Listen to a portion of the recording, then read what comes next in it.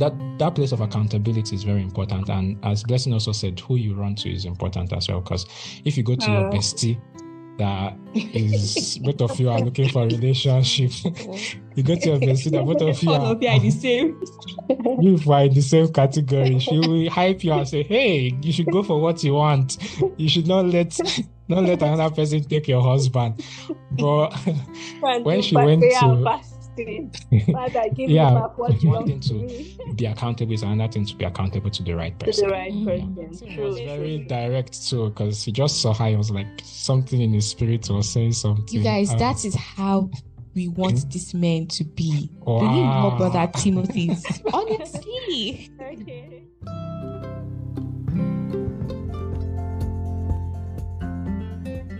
Welcome to another episode of Banters that Edify with Abba's Dwelling, where we turn inspiring stories into beautiful conversations and discuss topics that don't just entertain, but also edify. So sit back, grab a popcorn or your favorite snack and enjoy the ride. It promises to be fun.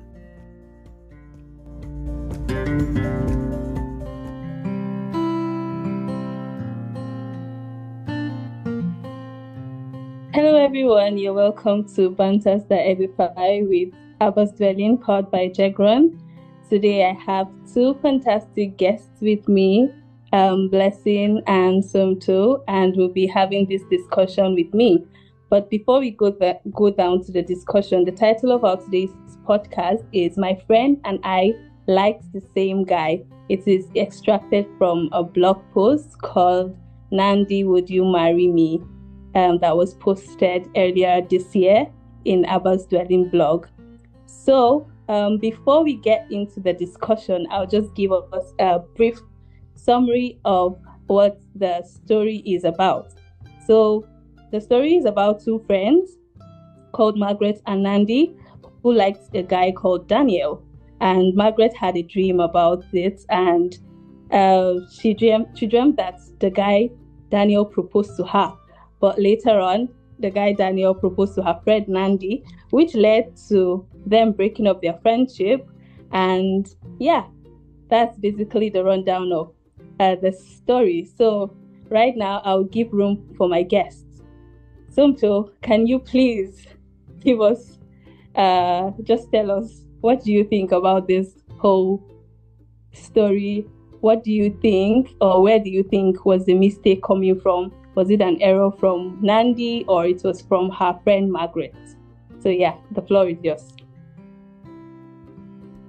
Okay, so I think the blog post that we're discussing today is a very interesting one, and it has so many talking points. But generally, I think from the start of the story, so Margaret came to visit Nandi and was invited to her church.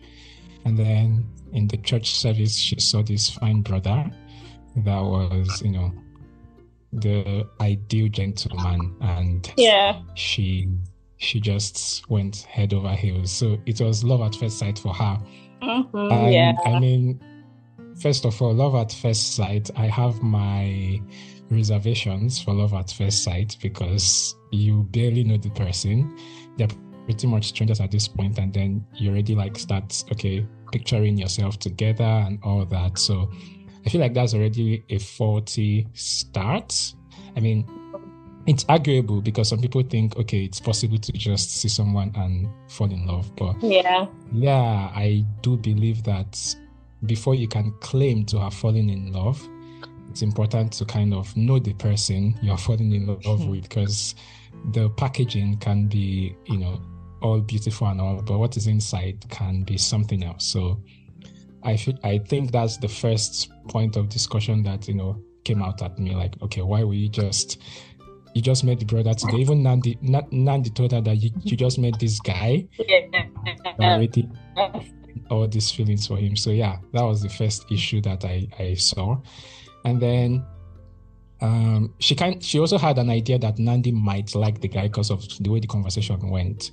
So she probably was aware that there's a possibility that Nandi had something for this guy, but Nandi was not forthcoming. Like she was more reserved with her feelings. So there was that, okay, I'm not going to, expose myself to you. And yeah, they had such a thing.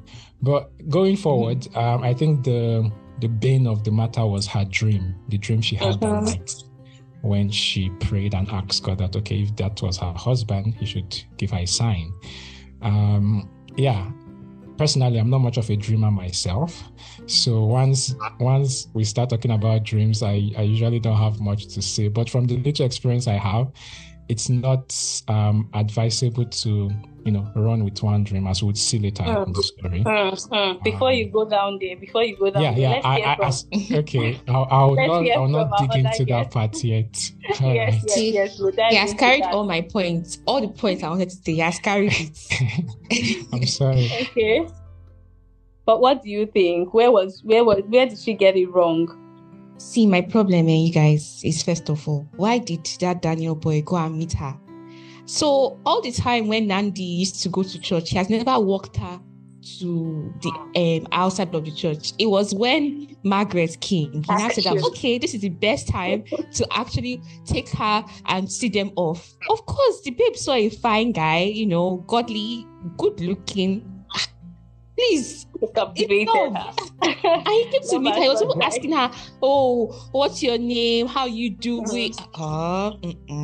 It's I don't know. For me, I feel like he's also to blame a little bit. No, I mean, but he's a newcomer, so he's kind of welcoming her to the church. I think that's which natural. Kind of welcome is that?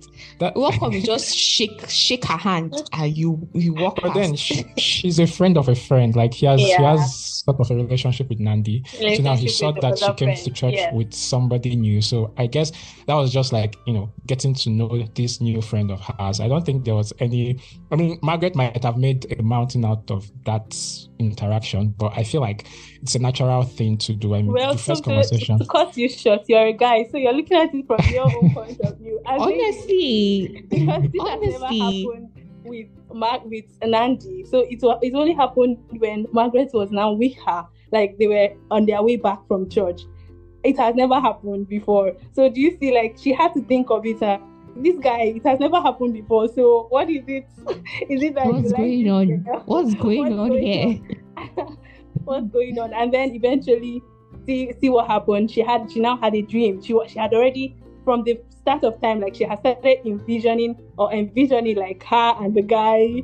They have started walking. Maybe she has even dreamt that she was walking on the aisle with him and all of that. But from the story, we saw that she dreamt that he proposed to her. And funny enough, like in the story, he said, "Nandi, would you marry me?" That was what he said in the story. And I was going to say that. So what do you have to say about that? Yes. First of all, before we even get to that point, I think I have a problem with everybody in this story, including Nandi herself. Because why didn't the Nandi babe tell her friend, if they came to be best friends, that, I also like this guy? Because Margaret was actually being very straightforward with her friend. I said, I think I like this guy, which I really respect, to be completely honest. Yeah. So why didn't Nandi herself be like, okay, I don't know, I might like him, I'm not sure, I don't know, I'm still trying to process my feelings. So I think from the way I saw it, it's more of a personality difference, because from the beginning of it's clear from the story that these two people, although they are friends, they approach things different. Because Margaret was just straight to the point. I like Daniel, and you are you denying yours or what? Because I can see that there is something, but you're not coming forth. But even from when they were going home, Nandi was kind of thinking and processing her thoughts, and I think it said that it seemed to me that she wasn't sure what she felt at that point. I mean, I think she was not really sure within herself that, okay, was she falling in love with this guy, or because it was Margaret that brought that to the surface of her mind. I feel like she just related with Daniel as more of a friend, but because of the whole Margaret situation, she had to question herself, like, why do I feel this way? Why am I reacting like this to Margaret's expression of her feelings for Daniel. So there's that part where I feel like Nandi was not yet sure what it was for her, but Margaret was like, I can see clearly that the Lord has spoken. This is the man of my dream, and I'm going to go for what I want. So yeah, I feel like there's a personality play in it, where both of them are kind of different in that regard. And yeah, as you said, Margaret was very straight to the point, which is interesting too, because I mean, from just one conversation, you can already figure that this is husband. I mean, yeah, there are such cases when it's clear, but she didn't have enough backing to be that true of what she felt. Yeah, true. So from the whole thing, I just feel like the two girls basically they like the same guy, right? So right now that's where a problem comes in, and then now one was vocal, and then the other was not too vocal about her liking this guy. So the one that wasn't vocal, she was now the supposed will of God for this guy, and he proposed to her the real life proposal, while the dream proposal was done with the vocal one. So you can see that there was this chaos because one heard from God, and I feel Margaret. Yes, and I feel like Margaret is a Josephine because she's a dreamer. So she dreamt. Her dream was very vivid. She saw all the details. She prayed that night before she slept, and she asked God, is he the will, or he is not the will of God he is not the will, your will for me? And the next thing she received from her dream was a proposal. So would you now say that proposal that was in her dream was not from God? Or what is the source of this her dream? Can we expatiate on that? Okay, so interestingly, I think this issue of dream, in the previous podcast, there was another dream situation where a brother called off his wedding 3 days to the wedding due to a dream. Let's not get into that today. And there was someone was saying that it was just a dream. So yeah, there's that part where dreams are kind of tricky, and that's why on one end I'm glad that I don't get a lot of it, because you can get confused quite easily by dreams if you are not discerning enough, or if you are not guided by the Holy Spirit. So I think she's so her dream, I mean, we would later find out that it was probably from her thoughts and what she had conceived before going to bed, because she spent a lot of time stalking this brother, liking his pictures on Instagram, and just ideating the perfect future with him. So there's that part where she had planted seeds in her mind, and she was just hoping that God will confirm these wishes of hers. So her dream, and again, interestingly, the dream was also tricky in the sense that when he proposed in the dream, he didn't call her name. He was like, Nandi, will you marry me? And then she goes like, hey, I'm not Nandi, I'm Margaret. He's too forward. Margaret is too forward. But yes, I'll marry you. And it also said that like when clear also in the dream that it was not you, like it was not your name that was but she was so blinded. You can sorry. And also when like he put the ring, he said the story said that when he was about to put the ring, she woke up. And I felt that was significant in the sense that she was seeing herself, but someone else's name was called, and he was going to put the ring in her finger, and then she woke up. I mean, if you are looking at that with a clear head, you would see the nuances. You would see the tricky spots, and you would want to dig further into them. You wouldn't just. But I think she already had her mind clouded by the thought of Daniel by her side. So it was like, okay, I saw myself, I saw Daniel, there was a ring, and that's all, we are getting married. So dreams, as I said, can be tricky, and we will always need the Holy Spirit and the Word of God and even other people. So we'll talk, I think we'll get to that point later. Let me not get ahead of myself. But I just feel like there were some red flags, if for lack of a better word, in that dream that should have given her an insight into the whole like the trickiness of the situation. Okay. So Blessing, what do you have to say? I think I have a slightly different opinion. I think that dream is actually from God, because if you go back, so for our listeners, just to give them a little bit more context, if you go back and read the blog, you would see that before she slept, she had actually prayed, say, God, show me if he's my husband or not. And the girl went to bed, and she had a dream. But when it was time for him to, propose, he got on his knees. He said somebody else's name and not her name. But she, being forward as she is, corrected him in the dream and said, no, it's Margaret, not Nandi.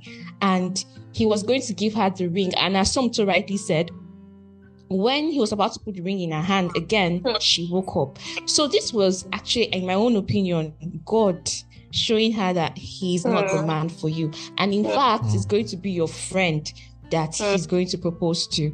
I think something I'm going to borrow from Somto is when you're praying to God, you need to go with an open heart and not waiting or expecting a certain answer that you desire from him, but honestly being open to receiving his own answer, his own decision for your life. Because again, I think God was actually showing her that he's not the man for you, but because she was already, clouded with so many exactly emotions and wanting to be with this man that she had seen, she interpreted it somewhere another way, which will lead me to something else. But I think I'll just wait for Finso to drive us there.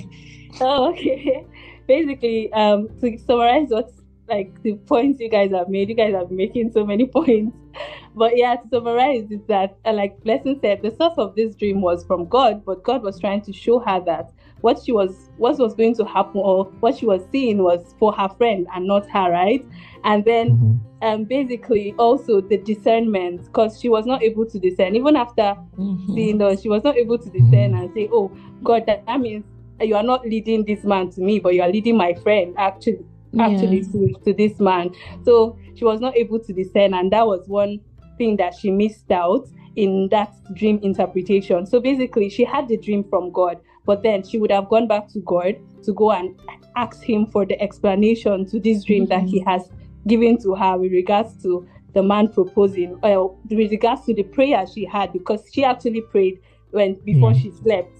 But then there's another thing that was mentioned in the in the blog post, which was from Ecclesiastes 5:9. For a dream cometh through the multitude of business or cares of a man's heart. So basically, it could also be that it was from the thoughts that she was having about this guy. That was how her dream came out. Do you get? So, but even after that, she needed to still go back to God for him to interpret her dream. So yeah, I think it was probably a mixture of both, because as Blessing said, God was trying to show her that, okay, this guy is for Nandi. I mean, he said, Nandi, will you marry me in the dream? But she already had her pictures laid out in her heart, so she still saw you still saw those pictures, in the park, holding hands and all of those pictorial ideas that she had conceived. So I think it was a mixture of both, like the issues in her heart, and then God also tried to tell her that, okay, no, this is not your guy. Focus. Don't. But yeah, it's just interesting. Okay, so yeah, Blessing, do you have anything to say? No, I think Somto has said everything I want to say. Honestly, I think she was not focused. That's just it. She needed to be refocused. Her focus needed to be redirected again. And yeah, I think so. It led to her being breaking up with her friend, right? Later on, we saw that in the story. So she broke up with her friend because now Daniel had proposed to Nandi, and which is not her, as she saw in her dream. So okay, we're going to go on a short break right now, and we'll be back with more exciting discussion.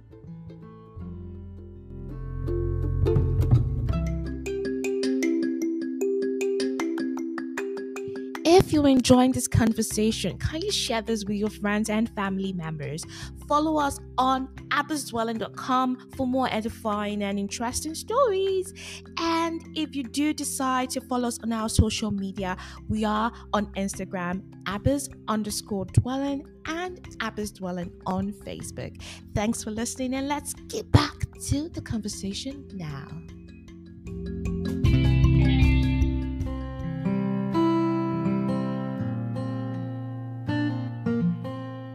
So you're welcome back to this second part of the discussion. And where we stopped was where Danielle proposed to the friend, which is Nandi, and her friend got angry and she decided to break up the friendship. She decided to break up their friendship. So what do you guys think? Was she wrong by doing that? Or what is your opinion on her breaking her friendship with Nandi? Blessing, what do you have to say? That's a very good question. No, I think if you were the one, what would you have done? I don't know. Honestly, I don't know. But I think for me, it was good that she recognized that she needed to take space. And I also appreciate the fact that Nandi herself did not take it too personal, because sometimes we need to be realistic with our feelings and we need to be honest with how we're feeling as well, so that we can deal with it. Because if you lie or if you keep on trying to bury it, it will just compound and eventually to explode in a very terrible way. So I think it was good that she took a step back to just, recalibrate and get her feelings and emotions in check. And we can see that when they got back together, thankfully, Nandi was kind and willing and open to starting the friendship again. We may not always have those type of friends that are, so understanding. So I think there is that need as well to be honest with that friend and be like, oh, I love you so much, but I just need to take a little step for myself, not because of you, but me, to be honest. I need to make sure that I can be that good friend for you and I'm not, having any feelings. So for me, I think it was a good thing that she stepped back. The way she went about it, not so much. I think she should have spoken to her friend first. But I think it was okay. And I think, like you said, I saw maturity in the decision she took, because she knew that at that point she was the problem here, or she needed to move back to go and hear from God for her own self, because it wasn't her friend now that had the problem. She had the problem. So she went back to go and recalibrate and think about everything that has happened and how she has missed it or where she has missed it. So something from your own point of view, what can you say? Well, I think the whole thing escalated too quickly, in my opinion, because everything transpired in the space of 24 hours. So I know. She meets this guy, she's falling in love, she has a dream. And that same day, the timing itself was very dramatic. That same day, she wakes up, her friend goes, meets this guy and then gets proposed to. I'm like, okay. And then you pack your things and you leave. As Blessing said, it was because her emotions were already very much invested. And I feel like she was also concerned that if she faced her friend in that state, it was not going to end well. So she decided it was best to just disappear and figure things out, which also shows that she cared about the friendship. But maybe the approach was a bit also too dramatic, because you should probably also speak to this person and understand, okay, what just happened? How is this going to, what do we make of all of this? But as for the living, moving out of the house and traveling away, maybe a little bit too dramatic, as I mentioned. And FX, what would you have done if you were in her shoes? What I would have done, I think I would have actually spoken to my friend, but I guess for her, maybe you guys are just saying I would have spoken to my friend. I feel like it's easy to say I would have spoken to my friend, but if your emotions are affected in that way, I think the best thing was at that point to have spoken to her friend about it. But since she wanted to just give her space, I also looked at it in her own side. It was actually good. It was good that she gave her different space so that she can think of everything that has happened with her, and also because she had valued her friendship with her, so she didn't want to lose her friend. So she's like, no, let me just go and think of it. Yeah. I can't break up this friendship just because of this guy that proposed to you. So let me go and think of a better way to do this. And which leads me to my next question, because who she ran back to was a figure. I can call that person like a discipler or someone, a mentor to her. So she went back and she ran to the woman to go and tell her of everything that had happened. And it was very important, like, to note that, like, the woman gave her a lot of vital, vital, what do I call it? Advice. Information with regards to marriage. So, what do you guys think? Like, how did Nan come in, and how effective was her role in playing out? How effective did her role play out in Margaret's decision? Yeah. Let me just say, I used to believe, I suppose, of those people that used to think that when it comes to relationship, you don't need anybody else. You just need to, just you and the guy. You just need to, focus on each other.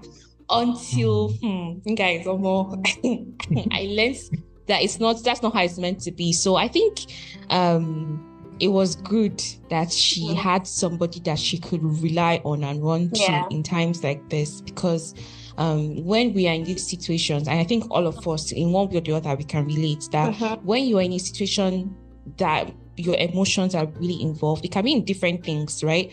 It's hard for you to think and be honest and be rational, about the situation, because she could have really gone a different way, or I don't know, she could have tried to do other things that would have caused a lot of havoc. So I think it was very good and important that she had somebody, first of all, that she could rely on. And another thing is also, who is the person that she was going to meet, right? Like, it's one thing for you to have somebody. It's another thing for you to have the right person, a godly person, someone that will give you a good, honest, godly wisdom, and not just someone that, and not someone that has your best interest at heart, So, Well, I think someone mentioned, or someone said that because you are in the relationship, you don't know. The secret. Or you're not seeing anything. Your love is really blind. Outside the relationship. That will tell you what is happening. So it's good that she actually did that. Like, okay, so something, you wanted to say something? Yeah, I think Blessing mentioned something that I think is very, very, very important, and that's the issue of staying accountable, even in a relationship, because it's very tempting to just be like, oh, I love this guy, and it doesn't matter. I mean, it's just both of us, and we'll just like wing it.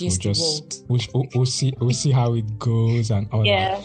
But the thing is, you in that relationship or in that situation, because your emotions are heavily invested, there's a tendency for you to become myopic in very many ways. You can't really see. I've had this discussion several times with different people, and it always comes down to the fact that when you are in there, there's only you are blinded, so to say, by your emotions, and you always need that extra pair of eyes to help you see beyond where your emotions are letting you see. Because if you look at even the way she narrated the case to Mrs. Naomi, she kind of narrated it from a point of view that, I mean, if God had confirmed this, meaning she was not seeing all those those nuances from the dream. She could she was not even willing to accept that there was an issue. She just felt like, okay, why would God say yes? And then the situation is otherwise. So she was not able to analyze, the situation from from an objective point of view, because of her emotions were already in there. But when Mrs. Naomi started giving her the exhortation, it became clear that, okay, you're not seeing this thing as it is, right? You have a distorted view, and you ought to kind of step back, look at it again, And she started to understand that, oh, there's more to this thing than meets the eye. I probably have interpreted these signs and all that. So yeah, that place of accountability is very important. And as Blessing also said, who you run to is important as well. Because if you go to your bestie, that is both of you are looking for a relationship, you go to your bestie that both of you are the same. You are in the same category. She will hype you and say, hey, you should go for what you want. You should not let another person take your husband. But when she went to Father, give me back what belongs to me. Prayer of agreement. Hold your hands. So, but she went to someone who kind of, had both a spiritual oversight and also experience and, all of that. So she was able to get the right advice. So it's one thing to be accountable, it's another thing to be accountable to the right person. To the right person. True. She was accountable to the right person. And that even led her to getting this advice. So she from the whole thing, Mrs. Nan was she showed her something she did not see in her own view. She had only seen that God was showing her this man, and then why would he show her? And she's not the will of God for the man. So later on, when with the whole explanation from Mrs. Nan, she saw that God did actually, there was a red flag actually. And then there was one important thing she mentioned, which was conviction with regards to marriage. So I want to ask you guys, what do you think? How many dreams do you need to see? How many visions do you need to see before you confirm that this person? Because she's a dreamer, so, and since she prayed about it, and God showed her, she felt that he was the person. But like for someone who like dreams, or someone who dreams, how many times, or for how, like, I don't know how to put the question, the conviction, the areas of when conviction, do you know that your dreams?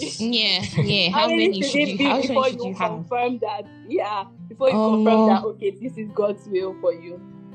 Maybe like somewhere you should wait for the fourth one.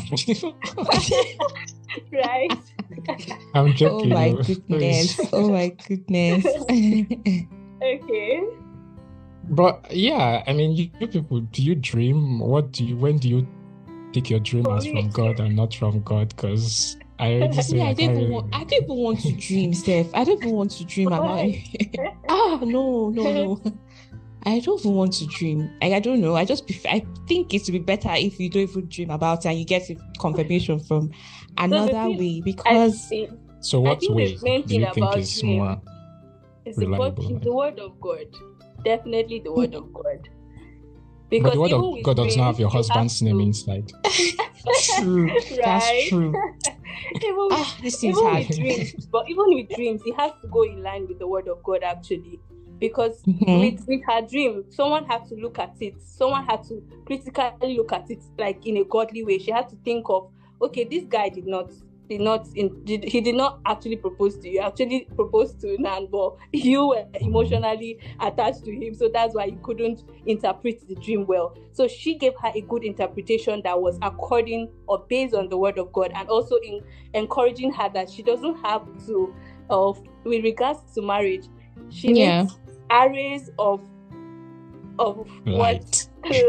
Light, so that she can see and know that of confirmations. Of confirmations, so that she can see and know that, okay, yes, this is God leading me into this. Because with just one, you can't use, marriage is a very critical decision that we can't use one confirmation or one dream to confirm that, yes, this is God's will for me. So it's like, for me, it's like, okay, now I guess I don't have to dream once. I have to look at the dream in God's word, also learn from God's word, like a lot before I can confirm. So about this issue of a choice of a life partner, right? As you said, I mean, generally, yes, you should always confirm your dreams by the word of God. But as I already mentioned, the name of your husband, I mean, maybe his name is in the Bible, like Peter and Paul, but his name can also be Emeka. He's not in the Bible. So how do you now, I mean, we are just discussing, how do you dissect? I mean, how do you confirm, right? By the word of God, yes, but like how? And also, what other ways can you say, okay, this is the other backup confirmation that supports what God is saying? Because as we have already said, right, there has to be a number of them. You cannot just take one and run with it. You have to maybe hear from God in His Word, hear from somebody that has a spiritual authority over you. Just have that wide scope of confirmation. Yeah. Right? So, but how do you think, young people can go about? Because this is a very serious matter. Yeah, people, life. God said, God did not say. So, how do you know the one that God has said and the one that your mind is saying? Well, I think that this does not just begin like that. It has to be from you having to be hearing from God before even marriage, because you can't take a decision with regards to marriage with just at that point. So you have to be hearing from God with the little things. Whenever He sends you, do you obey Him? Do you hear His voice? Do you hear His voice for the little things? So when marriage now comes in, you will now not be confused, because you have already known the voice of God. You know how He speaks to you. So when He's speaking to you, or if you're a person that He speaks to you through His Word, you know that, okay, when I read this particular passage, there's like a red, it's like just it jumps out at you. Yeah, it's highlighted for me, and this is God speaking to me. This is how God speaks to me. So like with that, you can now say, okay, you can now begin to develop it. He speaks to you little by little, and then when it comes to marriage, it will even be more easier, because He's not going to speak any other way aside the one that He has always been speaking to you from. Yeah. And there's even there's this very popular pastor. She was giving the story about how she also knew that it was God. I mean, it was the man she was going to marry was who God wanted for her, and it was also because she had been hearing from God over a long period of time. She knew how her father spoke to her, and it was really from the Word of God. In fact, she knew from John chapter 4, the man by the well. She knew that was the man that was not going to, first of all, the man that was not going to be her husband, and then the man that was going to be her husband. She also knew. So I think it's very important, like Pinto has said, that the voice of your father, when your father instructs you, know him, you know what he's telling you. Another thing I would say, I don't know if I'm correct, guys, correct me if I'm wrong, but I think that with marriage is a very it's an all-round, or it affects every aspect of your life, spiritually, socially, financially, even with your purpose, right? It affects every aspect of your life. And like Mrs. Nan said in the story, the pilot has to see not just one light, but various aspects of the light, arrays of light. So I'm also thinking that the person that you're going to marry has to, in some way, align with you, in every aspect of your life. Does this person, do you even know your purpose? Do you even know what direction you're headed towards before you can even go with somebody else, right? So I don't know. I think there are different aspects to confirmation spiritually, absolutely necessary. Also having your people you're accountable to, your spiritual leaders, your parents, also knowing and seeing who this person is, and then allowing them to also vet and see that, does this person, does it match with your life? Does it even match with who you are? Do you guys have chemistry? I don't really like talking about this part, but do you guys even have chemistry? Are you friends? Can you sit down and just hey, it's important too. It's very important. Good morning. How are you? No. That would be terrible, because again, this marriage is not just for yourself. Your children. What kind of life do you want your children to have? What kind of family? What kind of home are you wanting to build? All these aspects are very important as well. So I don't know if I answered the question, no, but I should have said something. Yeah, you did. So I think what I can draw from what she has said is, it's emotionally not safe for you to fall in love before hearing from God, right? So it is very, very safe for you to not, please hear from God first before you fall in love, because it's better for you when you've heard from God. You know that this person is actually the will of this person, is going in line with the purpose. Firstly, we even have to also outline that the person has to be born again. The person has to be on the same plane with you. As you want to get into a godly relationship, that person has to be a believer. That person has to start working with God, has to have a working relationship with God. He has to be someone that is hearing from God. He has to be someone that knows God, that loves God. Then you can now say, okay, what next? Is he now in line with God's purpose, or is the purpose that God has given me concerning my life? Can we say they are aligning? Can we say we can work together? And the person has to also be your friend, like Blessing has said, because you cannot go and be marrying somebody, because feelings actually expires, because we hear them saying it, but yeah, you don't base your marriage on feelings, just one time feeling, or the feeling of love that you have. The feeling of love would expire, but what keeps it afterwards? So yeah. I don't know, do we have any other thing, something you have to say? Well, I think it's important to mention that, all these foundation laying part, like, knowing your purpose, figuring out, getting the light in different ways from God. It's important to note that it should be done from a clear-headed point. Like, you should not first of all start falling in love and then start before you fall out. You can't fall out. So you fall in and you fall out. I think it's more towards the ladies, because it's that point where you just like the guy and he's tickling your fancy. And doesn't it happen to men too? No, it does, but I feel like we can be more objective. Like you admire the person and then you kind of start to dig into the important things, right? But for the ladies, you are more prone to getting your emotions attached, because I've had this conversation with both guys and ladies, and I picked some differences. So it's important to do it from a clear-headed position where you can see, where you can still think logically and hear God clearly without filters, without any interference from your emotions. So just to add to that point of don't fall in love before you start figuring out the will of God. Figure out the will of God first before you now fall in love. Why are we even falling in love? Can we not stand in love? Well, let's be standing.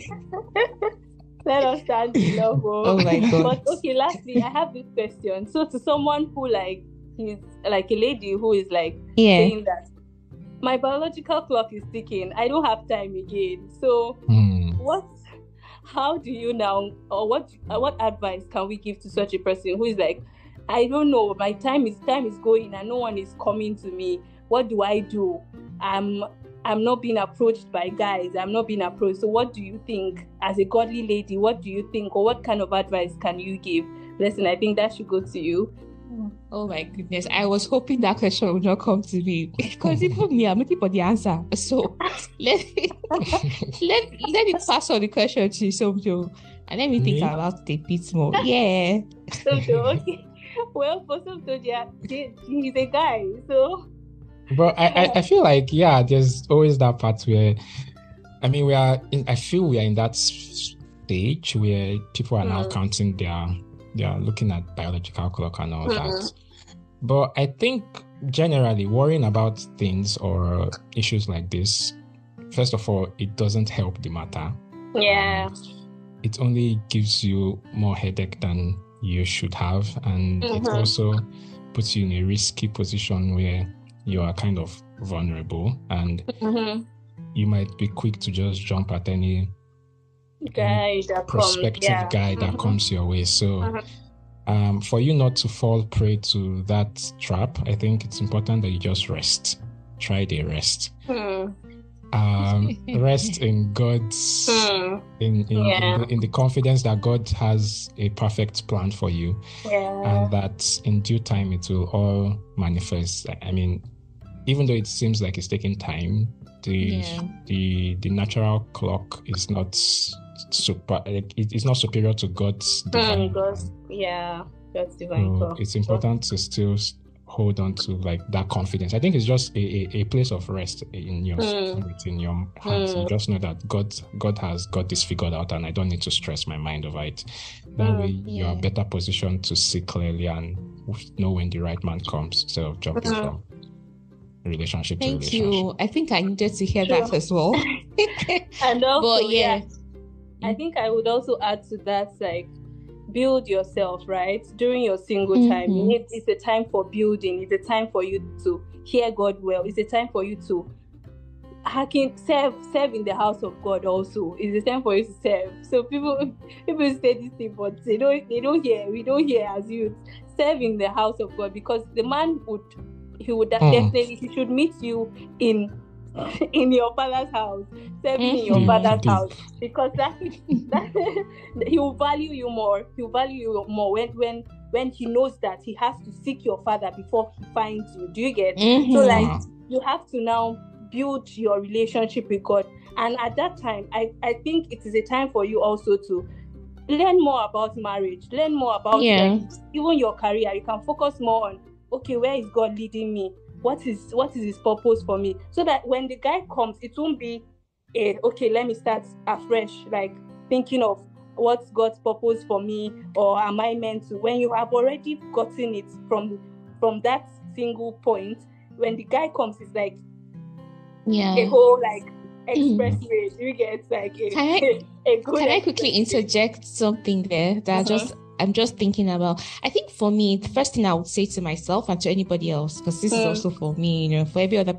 lady, of course, is first of all, know that it's okay to want to be married. It's okay to want to be with somebody. In fact, God has put that desire in your heart. So it's okay to own that and be like, you know what, Lord, I think I want to, be married. I want to have my own companion, my own person, I think that's very okay for you to agree and accept to it.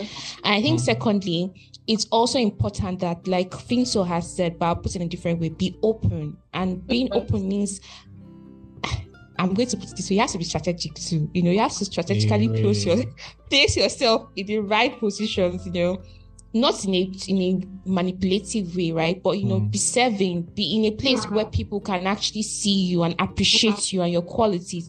If you're hiding in your room, nobody's going to come and look for you there, right? Except maybe there's one divine, maybe I don't know, but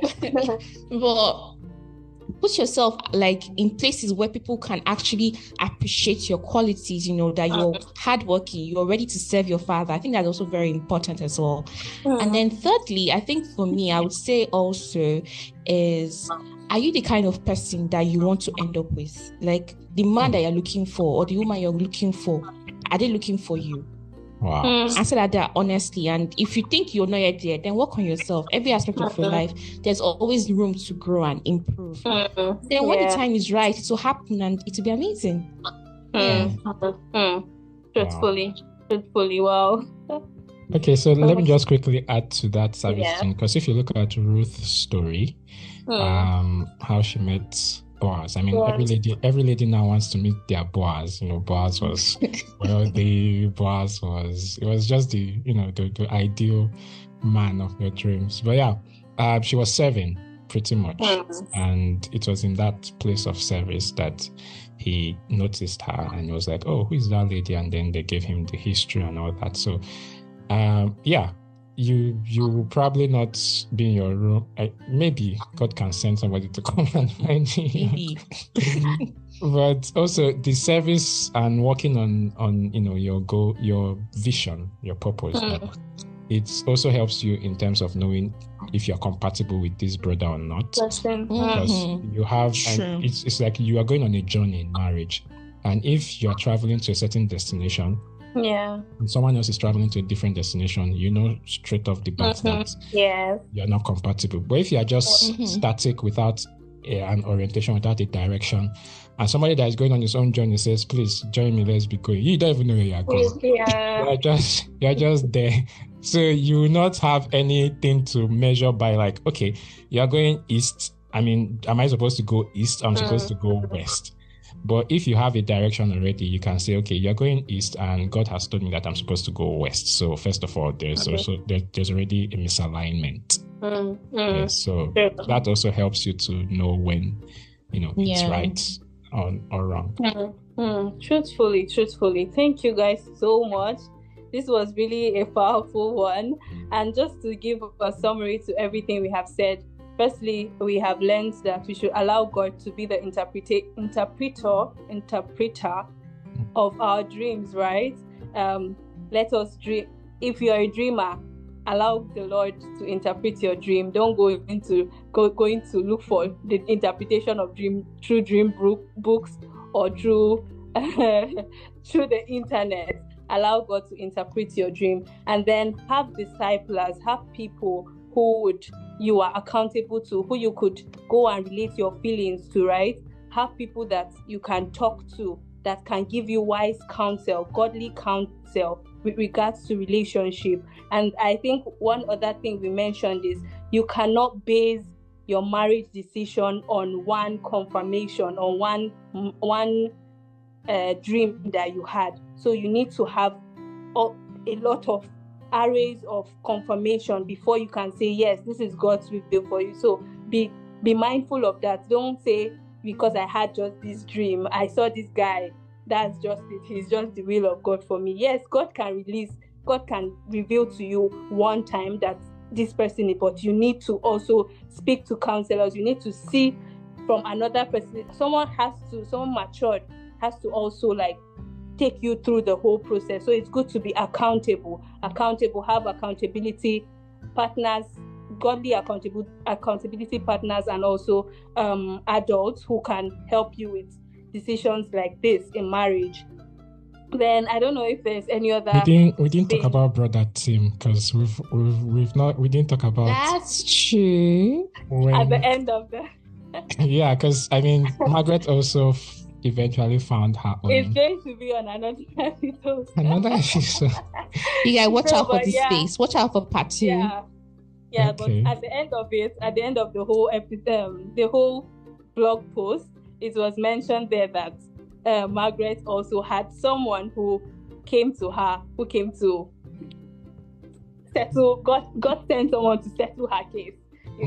Brother Tim was very direct too, because he just saw her. He was like, something in his spirit was saying something. You guys, that is how we want this man to be. Wow. We need more Brother Timothy's. Honestly. Okay. But it is well. God will keep directing us, and God will keep helping us with regards to marriage. Issues. Yeah, with regards to marriage issues. And let's keep hearing from God, guys. If there's anything I learned from here, is hear from God, please, before you even get into it. Don't be waiting that a guy should come and ask you out first. Start hearing from God. Don't fall Start in hearing love, from God concerning or your you marriage. fall out Before time comes. Start hearing from God concerning your marriage. Start preparing. Start serving the house of God, and God will settle us all in Jesus' name. Amen. So, thank you, my guests, for being here with me. Thank you for your discussion. Thank you for your points. I was so blessed to have you guys here. So, bye for now. Bye. Bye, guys. See you guys. Watch out for part 2.